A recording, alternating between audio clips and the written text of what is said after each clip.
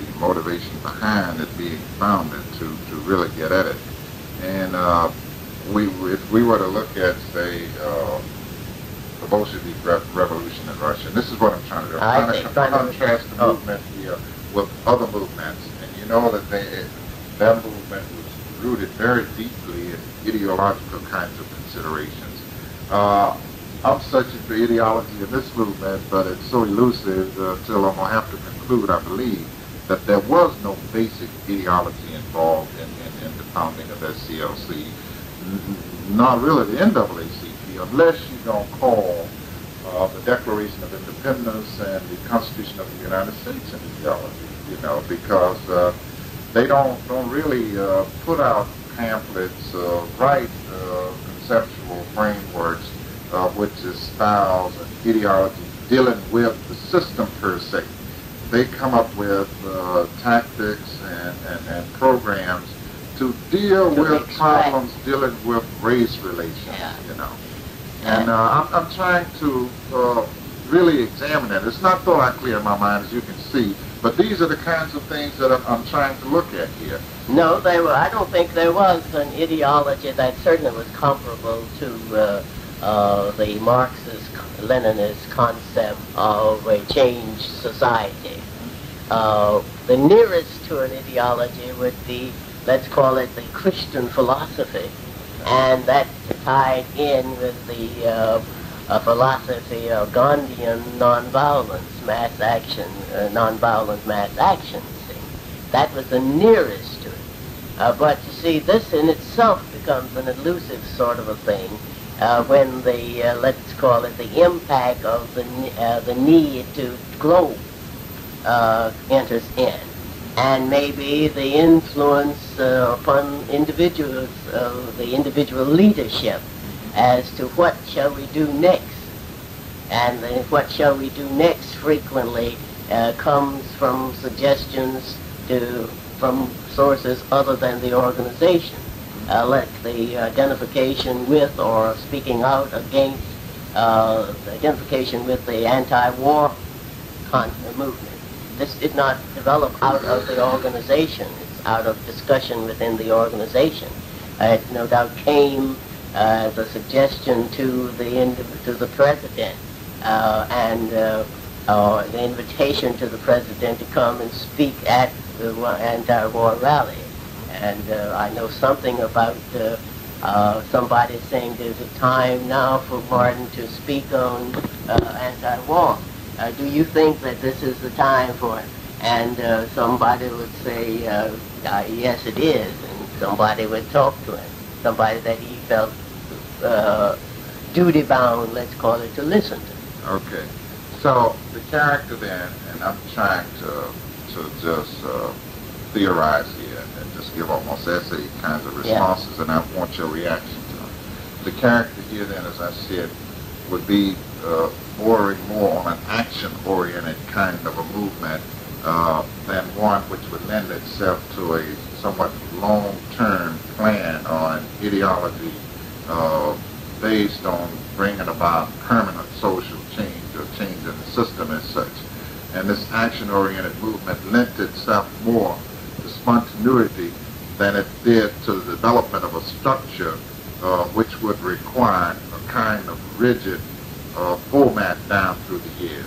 So this, I think, more than anything else, would reflect the ultimate character that was inherent in what SCLC was doing. Or would you differ with that? No, I wouldn't differ with it. I think you're quite correct there, because the personnel who provided the leadership for this for SCLC had never come to grips with a philosophical concept other than the general concept of non-violent mass action. Now, I don't think there was much, I'll be gracious and say either time or other bases for in-depth thinking about how far non-violent mass action can go and to what extent can you really involve people. You see, you may talk about them, But when you respond to, as the organization did, to situations, each situation, and their major efforts were in response to situations. And when you exhaust yourself, let's call it, on situations like in Florida, or situations in Albany. Like St. Aug. St. Aug and Albany, yes. What do you have? What do you have? You see, because you haven't, all of this is being done within the context, within the time period of 2 or 3 years. You see, let's call it the overthrow of the Tsar. It was not a 2-year thing. Right. And people, and maybe the general format, not only the format, but the pattern of communication and training and action, the development of an anti-Tsarist movement was much more stimulated, I suppose, by the existence of rather harsh physical conditions. And here you have black people living in quote, end quote, conditions that they were in great affluence. I mean, here's the president becoming an international figure, and these harsh conditions were not... never really touched the body. Never really, yes. Now let me...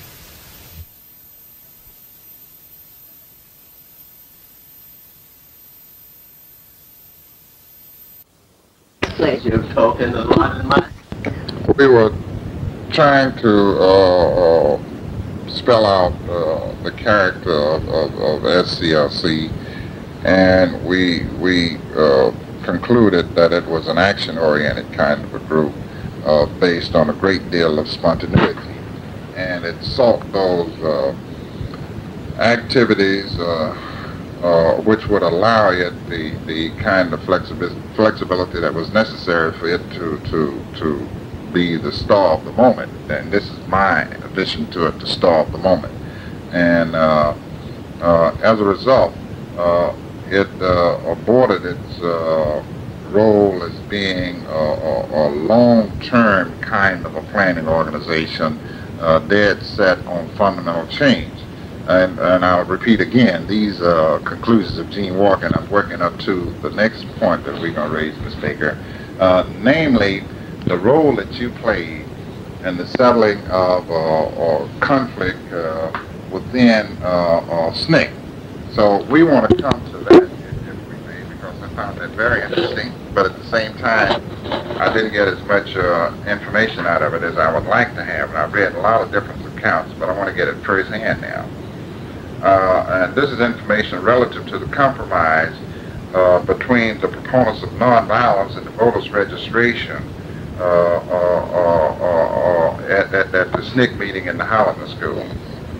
Now, you suggested, and this has been documented, that you urged a compromise on the basis of the need for unity. What I would like to question you on specifically is how, in fact, did you get these two factions to compromise? You know, who were some of these specific individuals involved? What approach did you use in talking to them? There's no question about your being responsible for the compromise. What I'm trying to question you on is how specifically did you bring it about? I'll try. Okay. So that's what I'd like to know. I would like to know, and I guess I'd have to ask for more. Are you recorded? Oh, yes, the recorder's on. The recorder's on, yes. Now, let me play back. Your role. Ms. Baker, we'd like to move away from SCLC per se right now and look at the role that you played in bringing about a compromise between certain factions of SNCC, namely the nonviolence group and the voters registration group. Now, I would like to ask you some specific questions about how you were able to bring this compromise about. The first question I'd like to ask you is, can you recall some of the specific individuals you talked to in either one of the factions and the nature of your conversation with them? I'm trying to get specific information as to how this compromise came about. Well, I think to cite who was for nonviolence and who were for voter registration, or the proponents of these 2 points, might have some bearing. One, the people who had come out of Nashville were more strongly oriented in the philosophy of nonviolence than any other because of Lawson, Reverend Lawson. You see, he had gone to India as a young missionary, I believe, maybe during the days of, you don't have to make it stuff so uncomfortable, during the days of Gandhi, and he believed in it. And so you had Diane Nash, Marion Barry, who's now running for mayor, I believe, of Washington. I think he's one of the candidates for mayor, I believe. And John Lewis, and maybe a couple of other people from Nashville. Okay.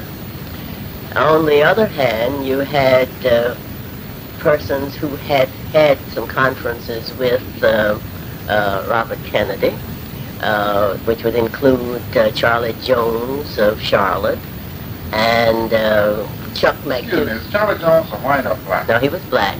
He was black. Have you ever heard of the Charlie Jones in Chapel Hill? I know him. A minister, huh? Right. Yes, I know him. No relation, at least not on the surface. And Charlie and Chuck McDougal, and I believe Timothy Jenkins was at that meeting. I'm not too sure.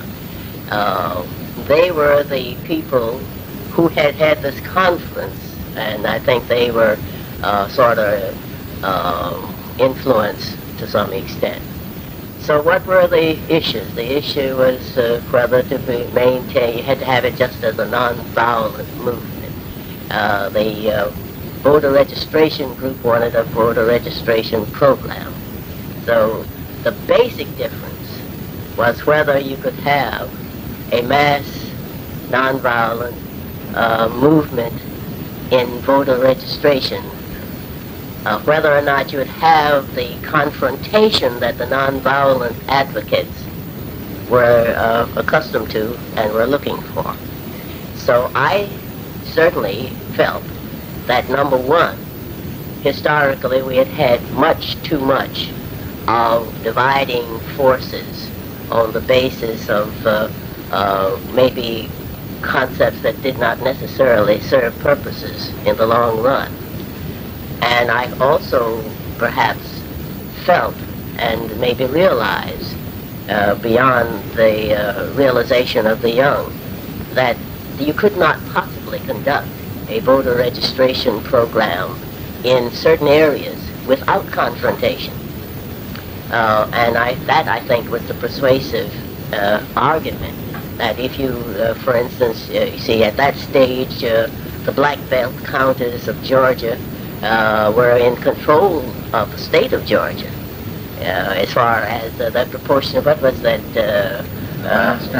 Yes, no, I was thinking of southwest Georgia, you see, and other areas around Albany. They were, yet in terms of the Georgia Assembly, they were much stronger than their population would warrant. But so what I was pointing out, that once you had initiated, yeah, the county units, that's what I was trying to think of. The county unit system gave them much more strength than their population warranted. And so that kind of information was information that young people may not have had. That's number one. And number two, the persuasive argument, I think, was that once you mounted a voter registration campaign involving mass registration, you would have the resistance that you were looking for, and you could utilize, if you felt it necessary, the nonviolent approach. But the most far-reaching concept was that too much of division had taken place in struggle, and this was not necessary at this stage. And I felt that the young people were in better position to show that they could function with and deal with these differing points of view without having to split up to deal with it, because it had been one of the decisions had already been reached, or at least had been proposed. I did propose that you have two camps, and I was happy to have seen the two chief proponents of these two camps, finally work out their differences, Charles Jones and Diane Nash. Now, I think one of the reasons why I was listened to was because I had served their interests from the beginning. After the initial meeting in Raleigh, there were no people around who had the, let's use the broad term, know-how to even bring together the report, or the combination of know-how and facilities, to bring together the report, to write up certain things. And they had seen me do this. Shortly after that, you see, there was a delegation that had gone to the Democratic and the Republican convention. And how did the material get written? The young white woman, Jane Stembridge, who became the first executive secretary, she and I spent all of 4th of July. She was a typist. It was a very impressive document. Yeah. It is. Yeah, see. I have a copy of it. Well, you see, I had certain input that nobody else had. I had gone through the NAACP period. In fact, I'd lived a long time. See, and I had related to things. And so they had seen that I was not ripping them off. And up to that point, they had been able to rely on me to do what they could not do or weren't in position to do at the moment in terms of the nitty-gritty work that had to be done. And so they were willing to listen. How did they actually antagonize, I'm talking about SNCC now, SCLC and the NAACP? I'm mindful of a memo that went from Roy Wilkins' office to Y.T. Walker while he was executive secretary of SCLC. And he was complaining about a press release that had been issued by SNCC. And Wilkins reminded Walker that SNCC, nor any other organization, could speak for the NAACP in these kinds of things, you know. And Walker sent him a letter and said he agreed with him wholeheartedly, you know. But he said, you can't control these young people, boy. They just doing things all haphazardly, like, you know. So this was one instance to me as to where SNCC irritated the NAACP and SCLC. And this may have been one minute or one very small factor here. So I'm asking you, can you recall any instances whereby SNCC was actually irritating or threatening is a stronger word, SCLC or the NAACP? I think the basic reasons for the reactions of, let's say, NAACP and SCLC to SNCC is the fact that they elected to be independent.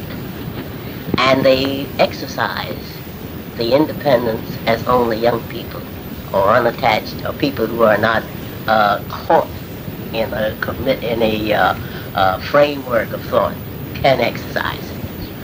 And they were open. They were open to ideas that would not have been certainly cherished or in some instances tolerated by either the NAACP or SCLC. As a chief example, the moving into Mississippi, when they decided, they called it Move on Mississippi, and they called it MOM. Now, I think a delegation went to talk to Thurgood Marshall, who was then the chief counsel of the NAACP, regarding this, and to seek legal help. And Thurgood was not responsive. First place because they had expressed, the young people expressed the opinion and the determination that they were going to accept help from wherever they could get it, which meant that people like Crockett of Detroit and other members of what is called the many white lawyers, the National Lawyers Guild, which is more leftist oriented, would be objectionable to the NACP because they didn't want to introduce this conflict of ideologies, you know, the pro-communist ideology, or leave themselves open to a charge on the part of the authorities that the communists were taking over. And so the young people had taken the position. I'm not sure of the sequence of whether this memo, I don't know when this memo, it had to be though after Wyatt came in. The young people had taken the position that they accepted help wherever they could get it. And one aspect of the help, for instance, that was being sought in Mississippi was the utilization of, let's call it, untried or unpopular methods of dealing legally with the questions that arose out of the conflict, out of the struggle in Mississippi. And persons like those who were not within the old framework, the old lawyer framework, were much more open to trying these new things. And we can later deal with some of the specifics. I mean, I can refresh myself sometime or somewhere and find some documentation for you. But this, I think, was the basis. And now, but behind that, I think, to be very honest, was the feeling that here are this group of upstarts that nobody could control, and that they ought to be part of either my organization or your organization. I think we have dealt somewhat in our conversation, I believe, with the fact that at the initial meeting there was this effort, very strong effort, on the part of representations from at least a couple of organizations to have the young people as part of them.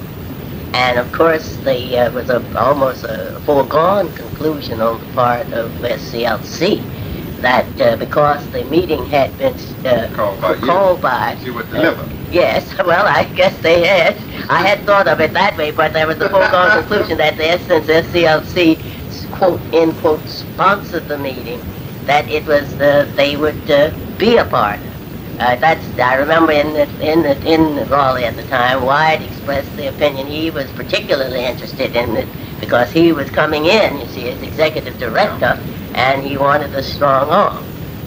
The unfortunate part was that there was an assumption on the part of the ministers, part of the SCLC personnel who was there, that they could literally dictate, I use the term advisedly, dictate to representatives from their area and control their voting. And it was at that point I walked out of the meeting. There was this quote-unquote meeting of the chief executives. These were adults, they're not a young person present, and at which they were voicing such opinions as, I can speak to so-and-so, and I can talk to Thornton from Virginia, and I can control, say, one from Montgomery, Bernard Lee. Yeah, we're talking about how to use these. Yes, and you see, this was a completely intolerable to me. But they eventually experienced a rude awakening in trying to deal with these young people. The young people just weren't listening to them. Well, you see, that was their first experience of recognizing that the young people were going to make their own decisions. Because at that time, they found that they weren't able to control the voting. There was, at this meeting in Raleigh, Dr. King and Reverend Lawson, I think, were the two people that gave keynote addresses. You know, they both were really outstanding. But from reading about accounts of that meeting, one gets the impression that the students were much more impressed with the speech by Reverend Lawson than they were with the speech by Dr. King. They had to be. Was Lawson that more knowledgeable and persuasive in his presentations than Dr. King? How do you account for this, the fact that he made a much more profound impression on the youth than Dr. King?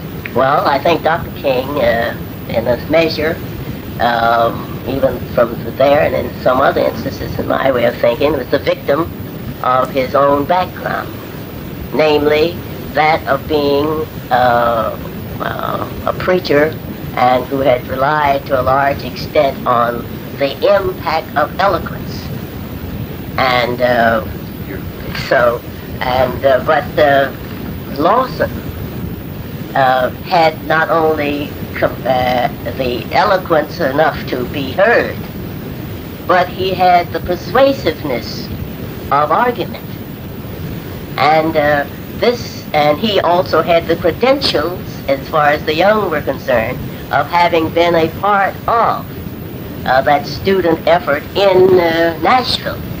And see, the Nashville group at that initial meeting in Raleigh was regarded as the group because they came with a great deal of indoctrination. They had indoctrination, but they also had provided action, and they had suffered. And so they had their credentials there, and these credentials were recognized by the young.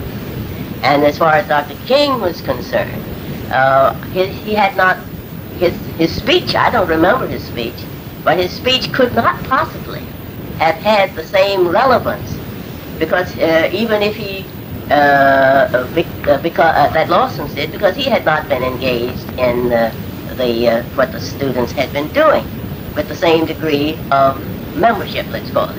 He was still outside. All right. This is a little derivative, but it's not too far in line with what we're talking about. And this brings to mind a man by the name of Vincent Harding. Yes. Oh, I love Vincent.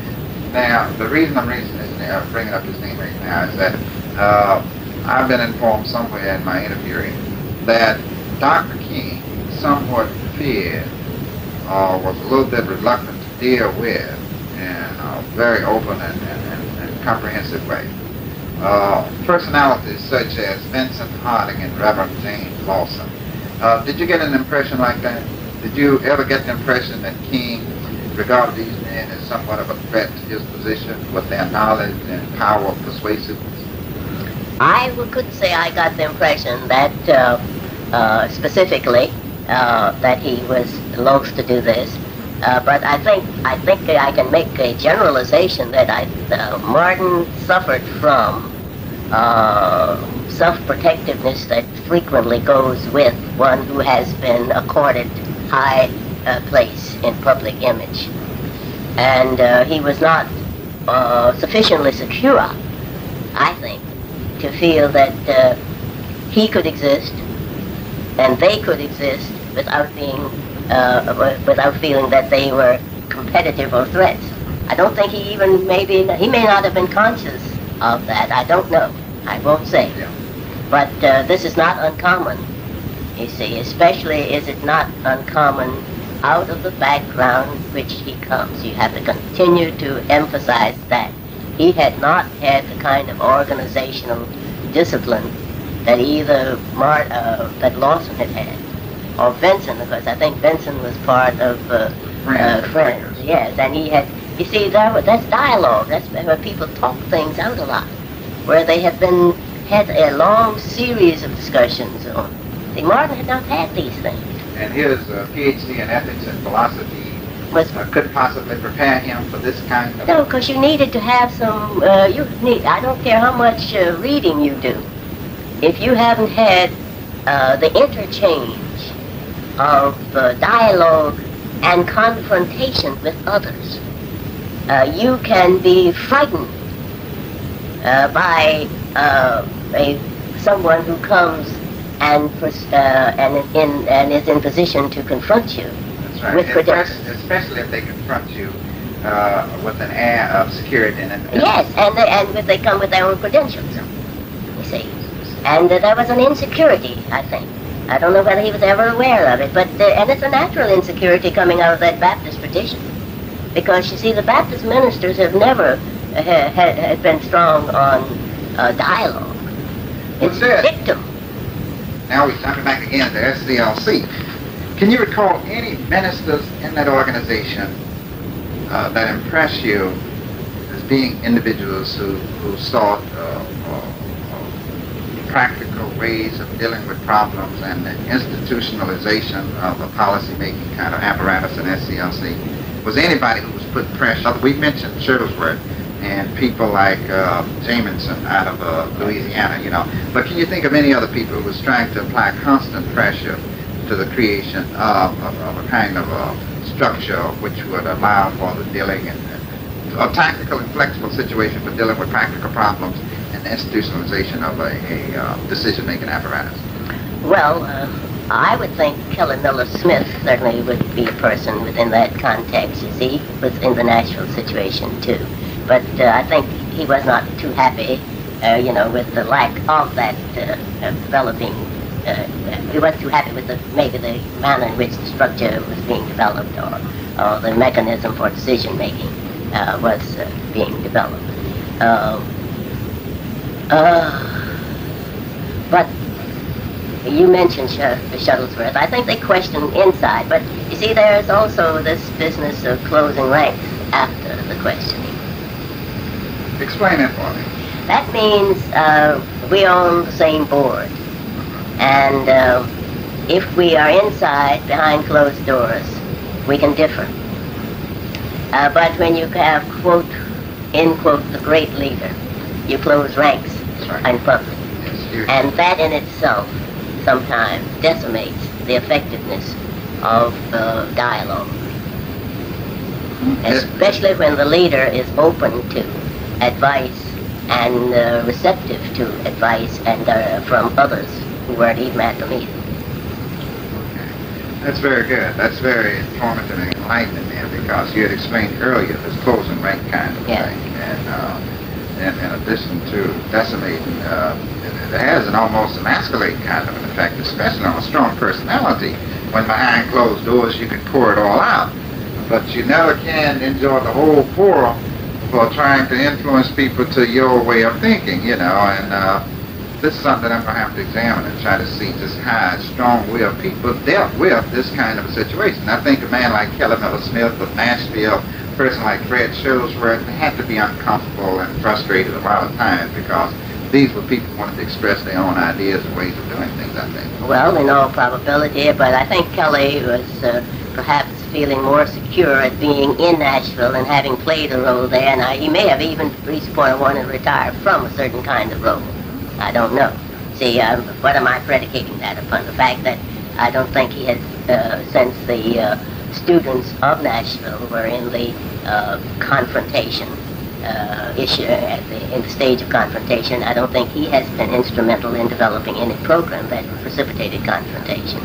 So that's number one. And a person like Fred, he had his own machinery that was continuing in Birmingham up until the time of the Birmingham quote-unquote movement that Martin identified with. I mean, he knew he was able to keep going. See? So I think this is part of it. All right. So, well, let me ask you again about this man, Reverend Y.T. Walker. He assumed the executive directorship right after your acting directorship. Whatever you call it. Term, or whatever, right? I'm trying to give a name. I don't know. So,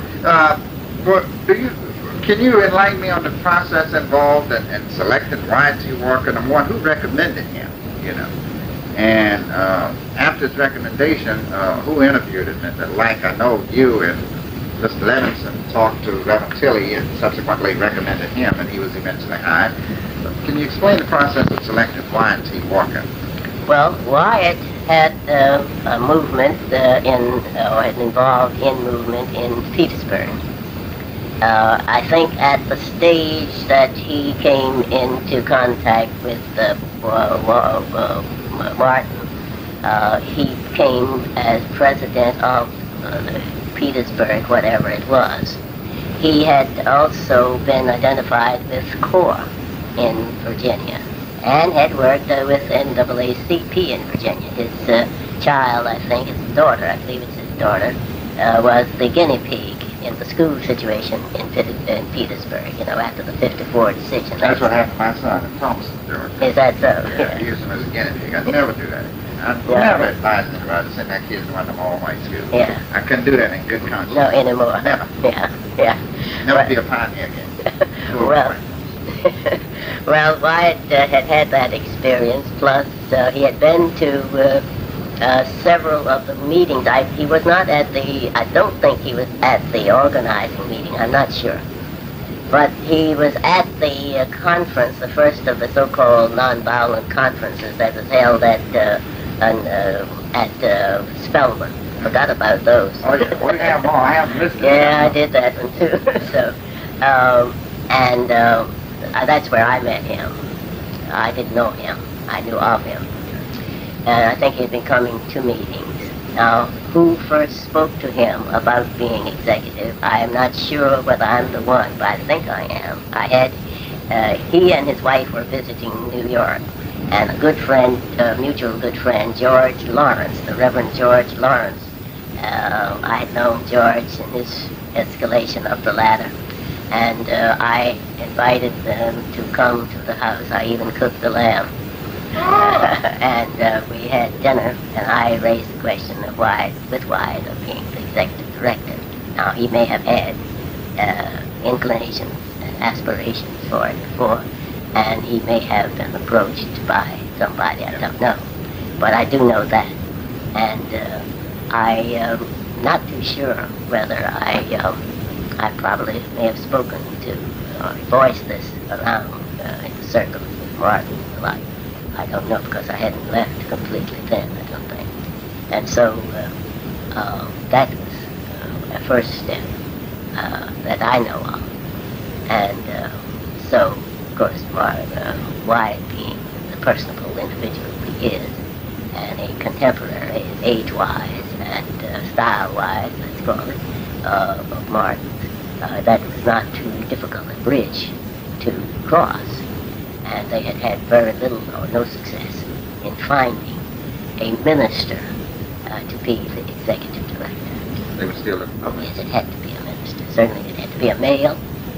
It had to be a minister still. I told you about those criteria for selection. Yes.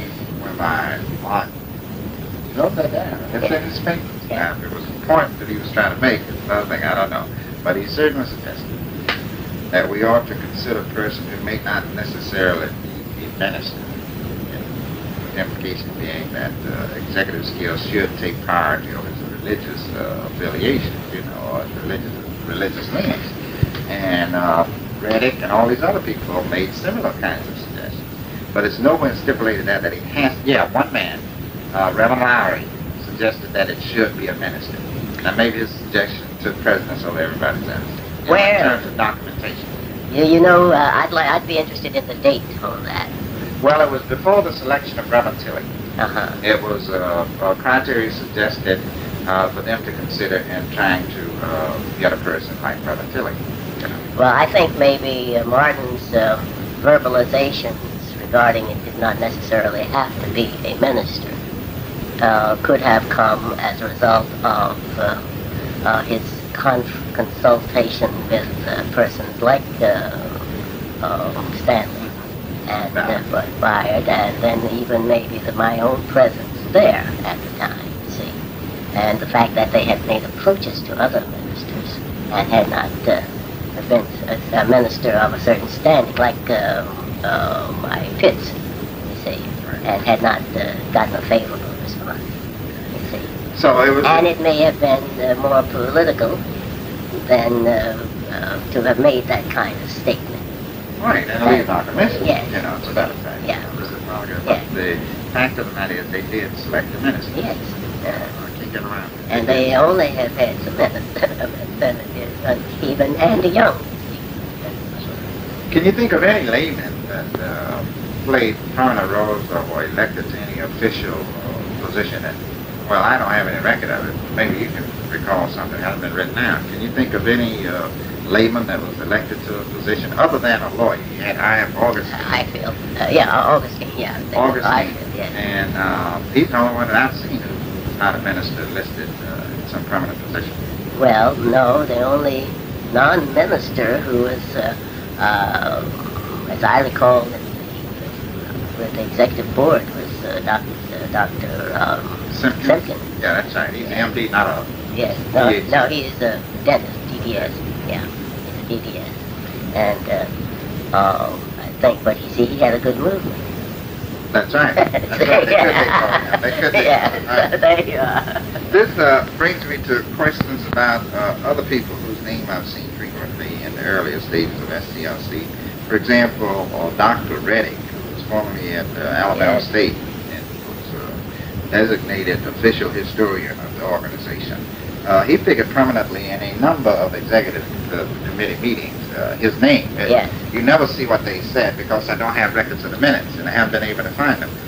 But can you recall what you perceived his role to be in the organization, Dr. Lawrence Reddick?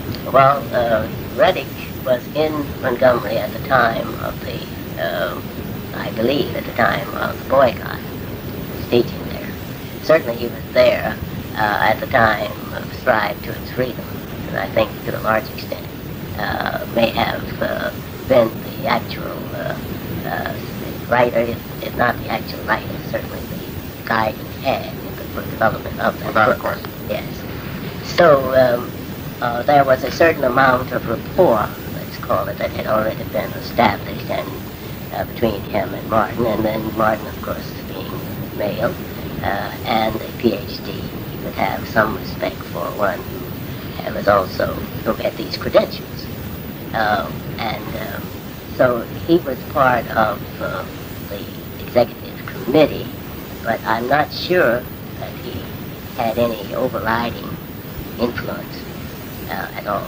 But and then he left Montgomery, I believe. Yes, I went to Coppin State. Yes, Coppin State, and then from there to Philadelphia. Yes. That's where he's presently Yes. teaching. I was in touch with him while he I see. Well, I don't know. You haven't had a chance to. No, he told me that he would talk with me and he would try and see what he could contribute to my study, you know, but he was the official and still is, Yeah, historian, you know, and the historian to me is the person that's supposed to have all.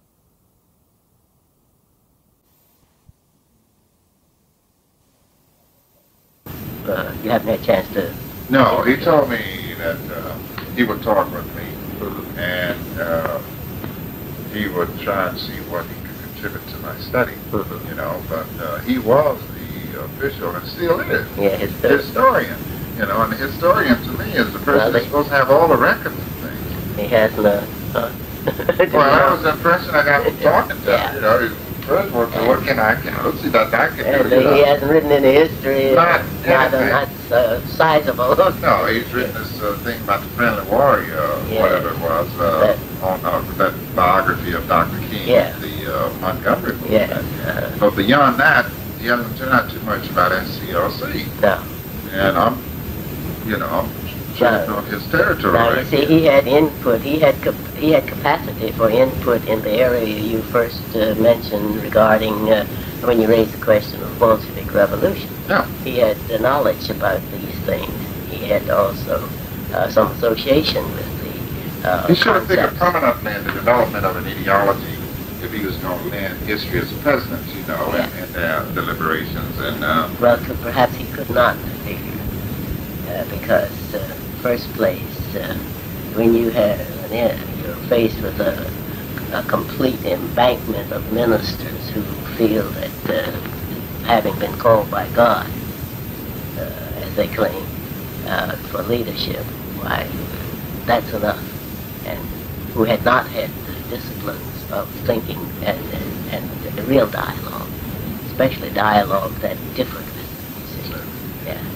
well, let me go to this here. This is, but you had one assignment that I think kept you frustrated a great deal. This is the impression I get from looking at the documents and your reports on it. You were in charge of books Strive Toward Freedom, and the assignment I'm searching for numbers of books to different people throughout the country.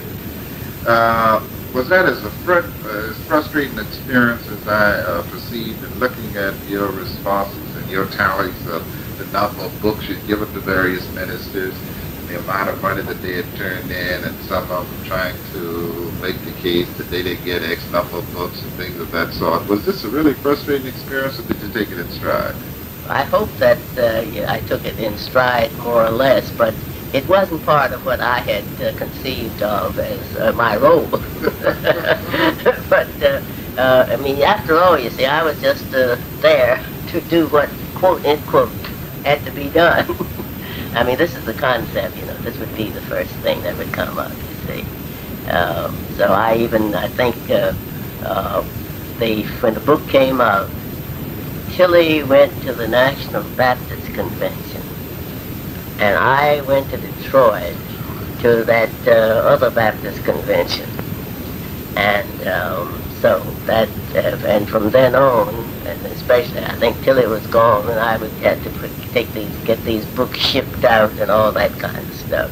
No, and of course I had to devise my own scheme without any time maybe to deal with it. Right, you had to have somebody in Detroit to help you with the books. Yeah.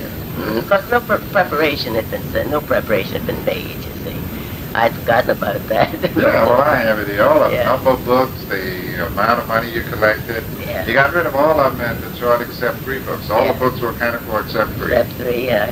Yes, and I remember doing that. Yes, that's right. All of that is there. But this was supposed to be a source of revenue for SCLC. Did it really bring in... I don't think it has ever been a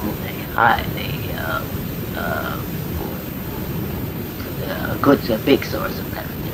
I don't think the amount of money certainly that part that came in while I was there could not be considered, in my opinion, as a big source. Right, a lot of time and energy and personnel was invested in bringing this thing off, you know, as part of Dr. King and the organization itself.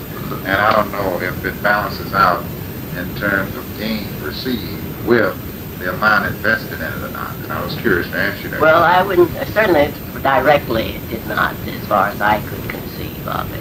And, but especially going to these conventions, you see, I didn't think of it as such. I don't recall what the total came to be. Well, it's listed there. Yeah. You have it down there. So. But another conceptual kind of a question. Did they ever attempt to define in any specific way the role of the executive director and associate director? Well, when you say specific, you know, just give you a job description, you know, like you attempted to do. And you didn't get it beforehand, and I think after we had been pushing for certain things, and I said, because I remember in my last days, I was pushing for not only job descriptions, but certainly certain other bases of consideration. Certainly, coffee break. Yes. You know, your whole memo to them about this. Yes. This fellow. And this was predicated upon the fact that there were people came without the same kind of experience and training than that the person, let's say, who was there with me, and was getting more. And oh yes, but this is personal. And this I, of course, objected to. And thank goodness the child grew, the young lady who came. I think I told you she came from that part of Georgia. South Atlanta. Yeah. And she was one of Y.T. Walker's secretaries. No, but she may have stayed there a while after he came. She did. And she resigned to go to Lockheed. Lockheed, She wrote him a letter of resignation. Yeah, because you see, there was nobody else there. And I think the Reverend King brought in one of his former church secretaries as a bookkeeper, I believe. But and then there was this great division of capacity, responsibility. See, and there was not the necessary rapport that should have existed. You see, I'm sure Mrs. Brown, I believe. That was the name, yes. Mrs. Brown. Tall, dog lady. She's nice. She had so much capacity, and thank goodness we were helpful in getting her to release herself from the syndrome. Well, she did. I have the letter when she resigned. Yeah. Now, we've been talking on the periphery. I'm going to ask you directly now. Treat it in the way you see fit. Can you describe your relationship with Dr. King for me? What kind of a relationship did you have while you were working as a person in charge of the Citizenship Project, as one who served as associate director, and as one who served as acting director? Well, in the initial stages, practically no relationship. He was not relating to the situation too well, let's put it that way. They were living still in Montgomery, and he would come to Atlanta, and I'd never see him. He was the president of the organization? Yes, he was. Well, who did you relate to in terms of trying, who was helpful? Right, and who suggested to you what your role should be in the organization? No one. There was no, I mean, after all. Who could tell you? Okay. No one had suggested to me, because first place, they could, the background for conceptualizing it was not there in terms of the leadership, the top leadership. But they had this idea of having these meetings. See, that's where it stopped. Pardon me. Mm-hmm. And so then what does it take to get those meetings? I think to a large extent, Martin was depending on Bayard, you see. Of course, at the last stages, I think for the last couple of days before the meetings took place, Bayard came down, but you see, he didn't need to come down then. But of course, that could also be taken as proof of his, I mean, after all, if you're supposed to be the top As a matter of fact, strategist. You and Bayard designated as co-directors of the Citizenship Committee. Yeah. On the letterheads of all of them. Yes, you see. So, well, that's the way it goes. From the standpoint of my relationship with Martin, I think it was mutual, almost mutual tolerance in a certain sense.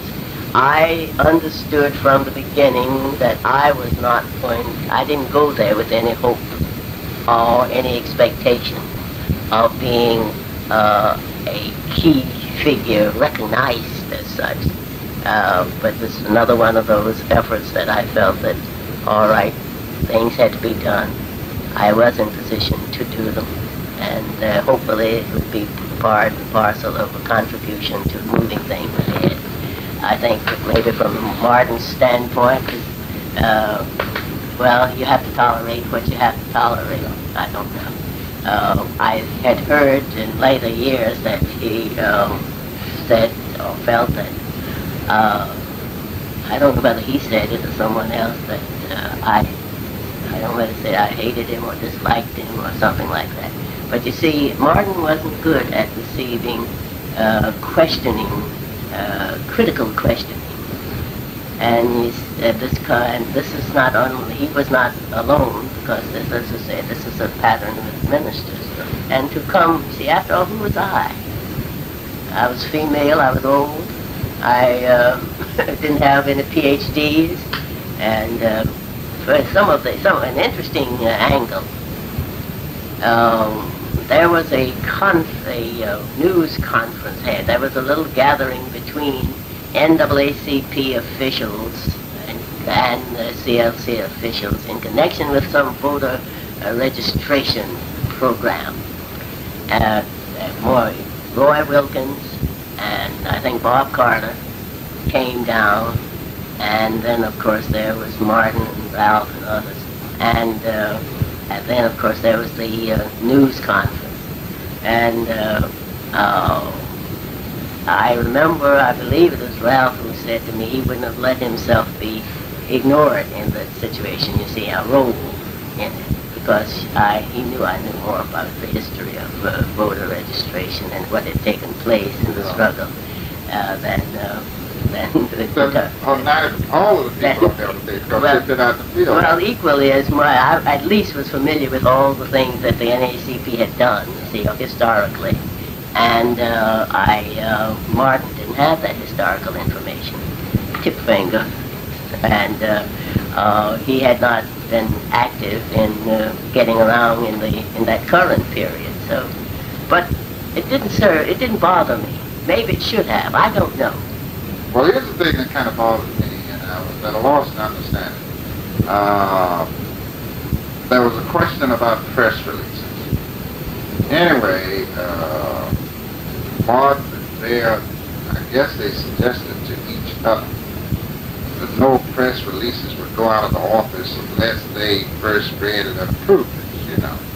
And they must have told you that or something like that, because I got the impression that a memo or something you sent back to Martin that the next press release you would let him read it before it would be released. Did you ever have any difficulty at all with them on press releases? I don't recall too much of a difficulty because maybe I didn't recognize it. Well, this was a little nuanced kind of a thing. That You don't know which, when, you know, that was that. No, That's this what, it was was that 59, late 59. Yeah, when it first. That's right, just about going into the 60s. I might have been early 60s before. Well, you see, I was on my way out there. Oh, and you was informing him that... I had indicated that, I think it was in December of 59 that I would, after, whether December or maybe early 60, that I would be leaving. And, I think I left in August of 60. I stayed there till Wyatt was chosen. Well, I was trying to detect from that little memo to him whether or not they were trying to put a stranglehold on Well, I'm you. sure, you see, they were I don't remember any press release that they had any basis for objecting to. But, see, I had to write letters and sign Martin's name to them. And on a couple of occasions, for instance, a situation in, I think, the mayor of Birmingham or something there, and you brought the issue up to him, you sent him information on it, and nothing came, so you eventually did it. Sent a letter out. Or certainly now, when the meeting was held in Columbia, South Carolina, the letters that are signed nominally by him, who wrote them? You see. And you had to get them out. So I don't recall that. There probably was a growing feeling, you see, that. Yeah. Well, I was going to ask you about that. I can't recall the exact. If you happen to dig up that memo, I'll send you a copy. Yes, I'd be glad, and I'll clarify as best I can. Yeah, and there was a situation involving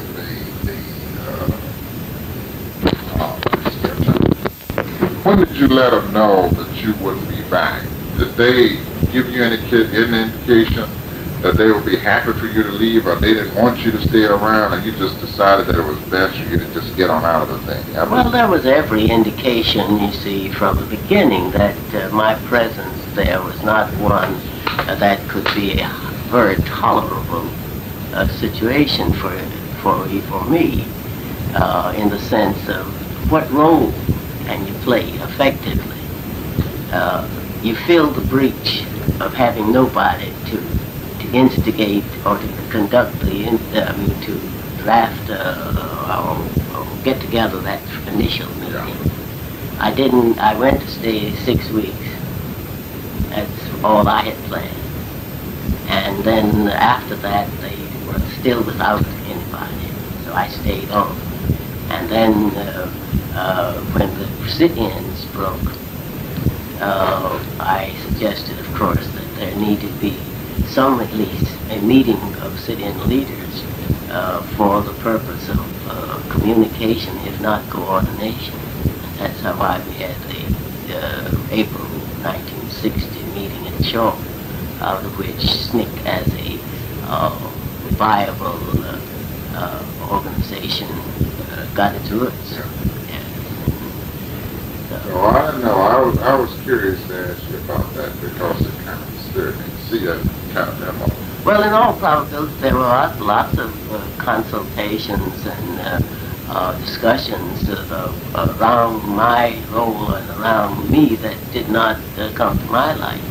I'm confident. Did you and Martin, did you recall any confrontation that the two of you had that was a little volatile? That you had an argument of anything of that sort? Or you were just, as you suggested earlier, tolerating each other? Well, see, I would raise questions about things that were intolerable, not towards me as such, but policy-wise. like the question of the differential in salary for a young person who was capable and had come under difficult circumstances and worked effectively, getting less than someone who was brought in and did not and wasn't doing too much. You see, that's number one. The differential there. I would confront on the basis of regulations regarding how you hire people and what kind of rights they had and so things like that. And I would also raise questions about any issue that came up that I would voice my opinion on. You see, so I think the situation was a mutually tolerable situation. Now I recall this just comes to mind. The newsletter, Jane Stembridge and I started it. Beautiful. You know, having the copies of that. I have one copy of the newsletter. Yeah. One copy. Where you indicated all the meetings. That's the only thing that all of the meetings that they had.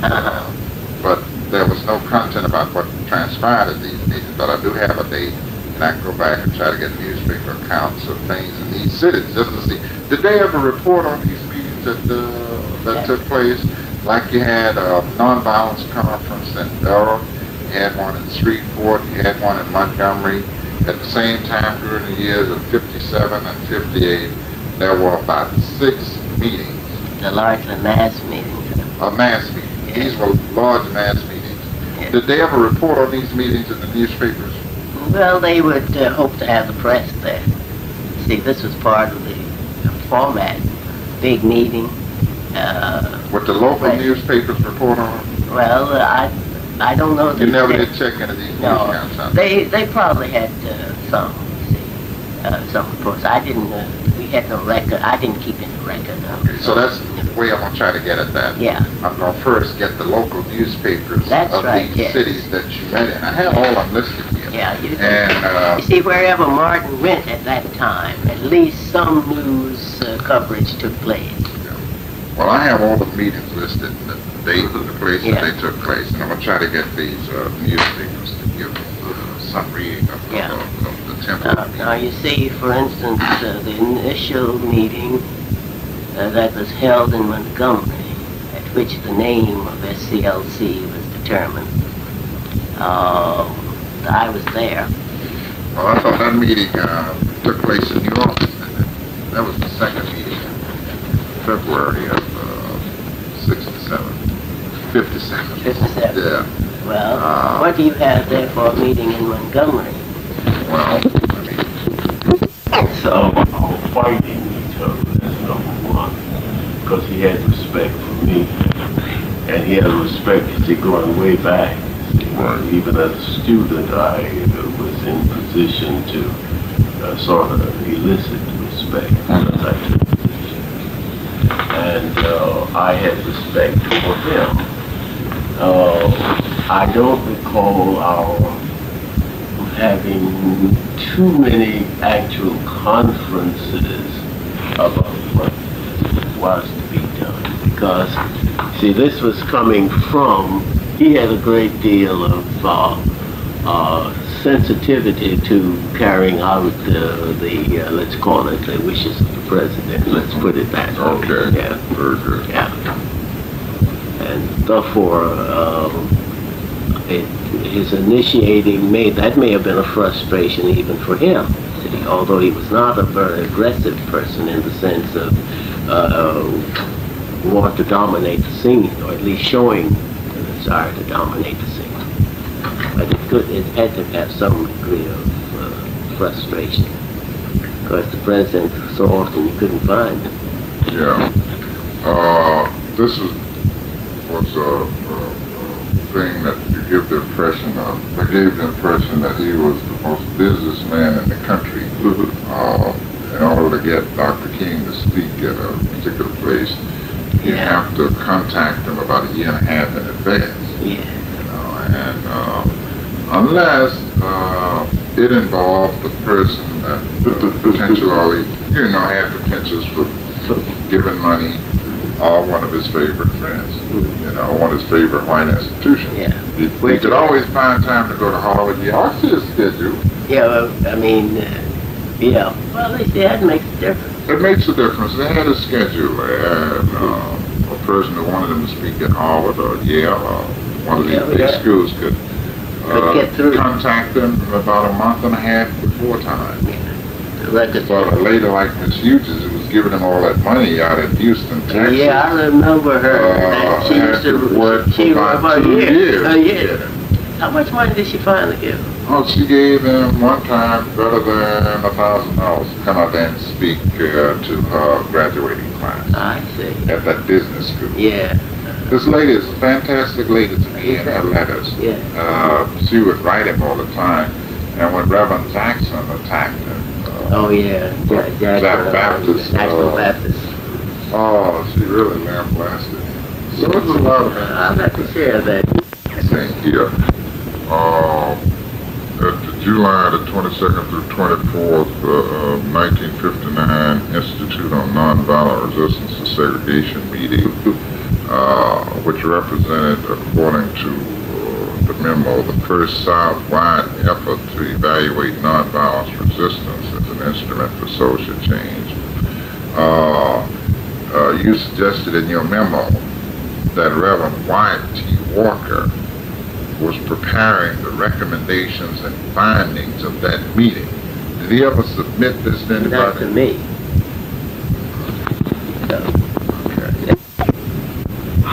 We were talking about the question of Harry Belafonte's involvement in the movement, and you indicated to me that he had come out of a tradition of movement somewhat to the left, too. Could you recall that for me, please, where I can try to get that down? Well, frankly, I am not truly aware of the specifics, but you see, he came out as a young man, struggling in the area of entertainment. And at the time when, in the New York area, you had a atmosphere in which the so-called ultra-left, such liberals as Mrs. Roosevelt and others were speaking on the same platform. So he was not unaware of the leftist movement, and I don't know personally of his involvement, but I do know at the time of the 1957 prayer pilgrimage, he was NAACP, of course, had gotten involved with the prayer pilgrimage, and they had a press conference down at where the NAACP headquarters, and I was told that he was there and they banned him, I was told. Now, I wasn't there at the time, but I wouldn't have doubted. Do you think he might have been classified as one of those young Turks in the NAACP? No, he wasn't in there. I think, no, if anything, they must have banned him because of his prior affiliations. They may have thought of him as, quote, unquote, red. Oh, yeah. I think this was the anti-communist reaction on the part of NAACP. Okay. Now, whether he ever was or wasn't, I don't know. Okay. And doesn't matter. But well, that's very he good. would be in the liberal tradition in his philosophical thinking, I would think. Okay. And since then, he has been associated with the liberal movements in the entertainment world, so. So that's what I want to get a basis for consideration and something I